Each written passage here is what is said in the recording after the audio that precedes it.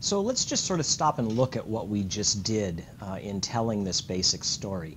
Right? What we've done is we've coordinated the actions between two separate sprites, right? The John sprite and the Lisa sprite. Both of them have a set of actions that says when the green flag is clicked, right? So they're both sitting there sort of listening for me to say places everybody and action. They're both just hanging out. And when I give this global start, right, when I press the green flag button here, I'm signaling each of those sprites independently to do whatever they've been asked to do. And so all Dwayne knows is that he's supposed to wait, go to his starting location and wait 2 seconds and say who's there, and wait 2 seconds and say Dwayne who, and so on.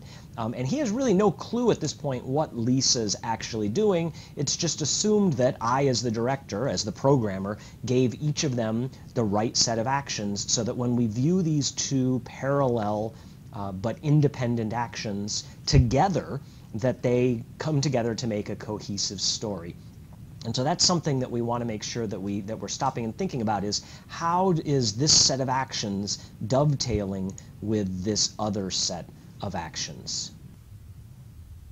Well, I know that this video wasn't particularly long, but I think it's important for us to emphasize this idea of parallel actions and really stop and understand what's going on when you've got multiple sprites coordinating their efforts together.